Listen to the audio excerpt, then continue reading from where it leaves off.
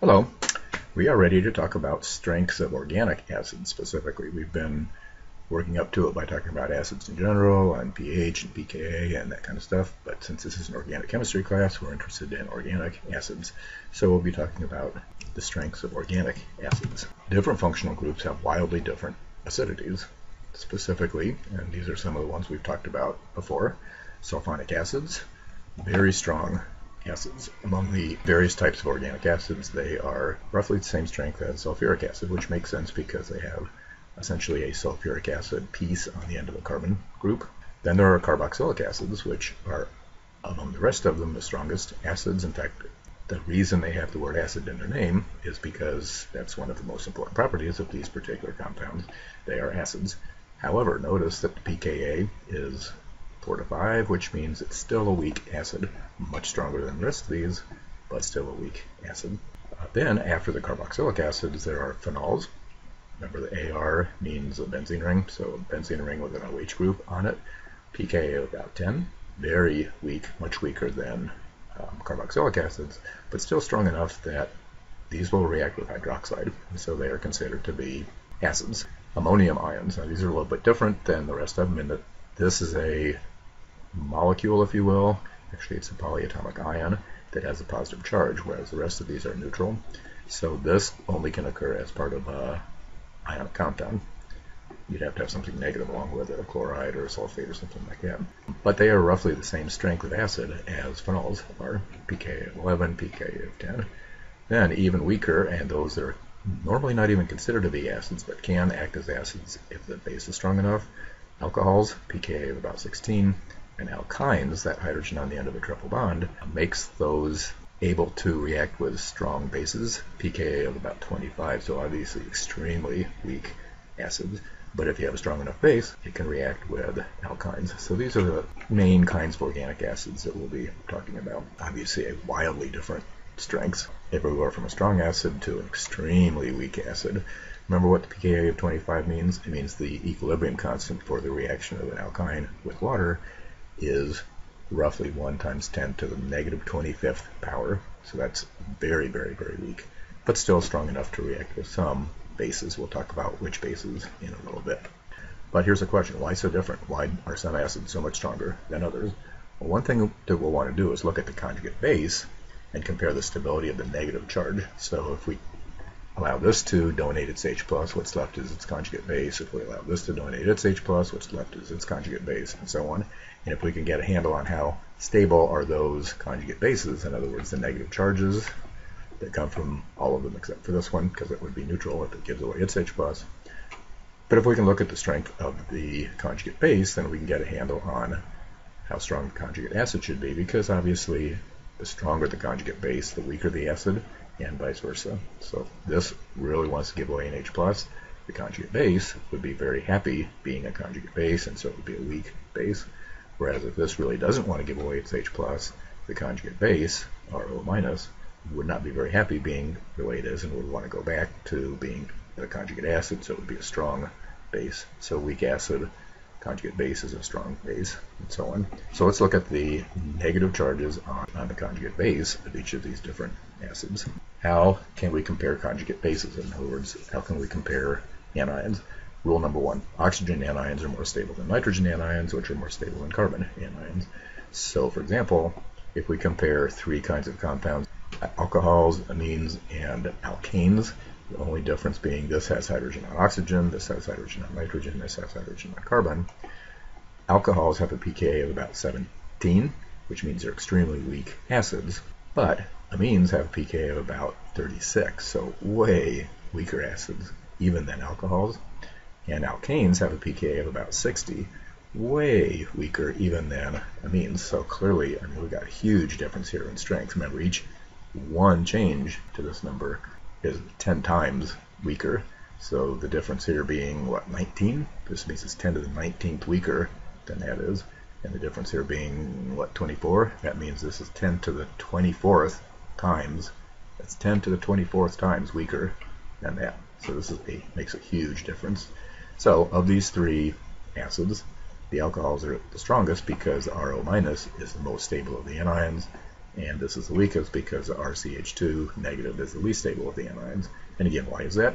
Because a negative charge is much happier being on oxygen than it is being on carbon, and that's because oxygen is way more electronegative than carbon is, so it can handle a negative charge much better than a carbon can. So again, rule number one, oxygen acids in general are going to be stronger than nitrogen acids, which are going to be stronger than carbon acids, everything else being equal. Rule number two, resonance delocalized anions are more stable than localized anions. So if we compare a carboxylic acid with a pKa of about 4 to an alcohol with a pKa of about 17, obviously the carboxylic acid is way stronger, about 10 to the 13th time stronger. That's 10 to the 13th time, so it's like 10 trillion times stronger than the alcohols are. Why? Because if you take off this H+, the negative charge is on oxygen here, and that can resonate into the other oxygen, as indicated by these two resonance structures. Whereas if you take off the H+ from here, the negative charge is just stuck on that oxygen, can't resonate, and therefore is much less happy and much less stable. So this kind of anion is way more stable than this kind of anion, so this kind of acid is way more acidic than this kind of acid. Rule number three, sp hybridized carbanions are more stable than sp2 hybridized carbanions, which are more stable than sp3 hybridized carbanions. So comparing the strength of acid of an alkyne to the strength of acid of an alkane, you might say they should be pretty similar because this is on carbon and this is on carbon. But notice that if we take off the H+ from here, that leaves the lone pair and a negative charge on this carbon. That would be an sp hybridized carbon. Whereas if we take off the H+ from this and leave the lone pair and the negative charge on a carbon of an sp3 type, that's way less stable, to the extent of about, what's the difference there, about 35, so 10 to the 35th times stronger for alkynes than for alkanes. So it's a huge difference. I mean, obviously alkynes are very weak, but alkanes are 10 to the 35th times weaker even than alkynes are. And again, it's because of the hybridization of the carbon where the negative charge, the lone pair, which gives it the negative charge, resides. Rule 4. Electronegative elements close to the acidic functional group increase the acidity. The more electronegative and closer, the stronger the acid. So let's compare some carboxylic acids. Strengths are pKa's of between 2 and 5, roughly. So this is just propionic acid, a 3-carbon carboxylic acid, has a pKa of 4.86. But if we put a chlorine down here at the end, 3 carbons removed from the acidic hydrogen, that increases the acidity, so the pKa is lower by roughly 1 pKa unit. So this is about 10 times more acidic than that is.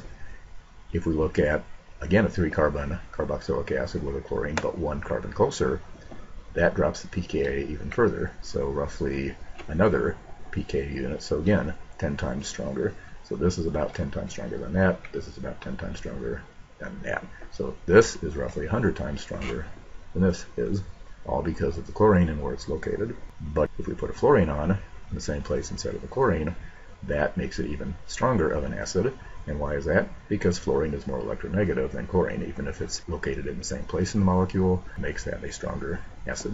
So again, why do acids have different strengths? Because of the conjugate bases. Sulfonic acids, the negative charges on a sulfonate ion, very stable, so that makes this a very strong acid. But it's not nearly as stable as the sulfonate anion, and therefore the acid is not nearly as strong of an acid as the sulfonic acids are. So in this slide I've shown the resonance structures. So again, just to be clear, this is the sulfonic acid. In order to determine how strong of an acid is, we always put it into water, and we see how much H3O plus gets formed and how much of the conjugate base gets formed. So if you put a sulfonic acid into water, of course it forms H3O plus, as all acids do. And the conjugate base is what's called a sulfonate. And notice that that negative charge is very happy because it can actually resonate into all 3 of these oxygens in the sulfonate. And so that negative charge is very spread out. The more resonance structures you can draw, the more stable a substance is, and therefore that's a pretty darn good negative charge. And so this acid is pretty darn willing to give away an H+. Carboxylic acids, on the other hand, very similar, carbon instead of sulfur. But notice that since there's only 2 oxygens here, the negative charge can only resonate into 2 oxygens and therefore not as much resonance, and therefore the carboxylate is not quite as stable as the sulfonate is, and therefore the carboxylic acid is not quite as strong as the sulfonic acid. So here's another question. Why are phenols stronger acids than alcohols? Well, again, let's look at the conjugate base. So here's the phenol. Put it into water, and it forms the phenoxide, which is the conjugate base of the phenol. And H3O plus, of course, is always formed when you put any acid into water. So here's the conjugate base of the phenol. At the same time, down below, we see the alcohol. And if you react it with water, it also gives away an H plus to form its conjugate base with a negative charge on oxygen. And of course, H3O plus, as you always get when you put an acid into water. But that's a much less stable negative charge on oxygen down here than on oxygen here. And why is that? Because this negative charge can resonate into the benzene ring. So there's actually 4 resonance structures altogether for phenols, whereas there's only one structure you can draw for the alkoxide, the RCH2O negative. So again, phenols, much stronger acids because the conjugate base is stabilized by resonance. So then you might ask, well, why are phenols weaker acids than carboxylic acids? And the question is, since there are 4 resonance structures for the conjugate base of phenols and only 2 resonance structures for the conjugate base of carboxylic acids, it seems like the phenol should be a stronger acid because it has more resonance structures in its conjugate base. But notice that these negatives are all on carbon. So there's only one of the 4 resonance structures where the negative charge is on oxygen, whereas with the carboxylate, both resonance structures have the negative charge on oxygen, and that's enough to kick that into a way more stable situation. And therefore the carboxylate is more stable than the phenoxide, and therefore the carboxylic acid is a stronger acid than the phenol. And that's the end of the lecture. Thank you.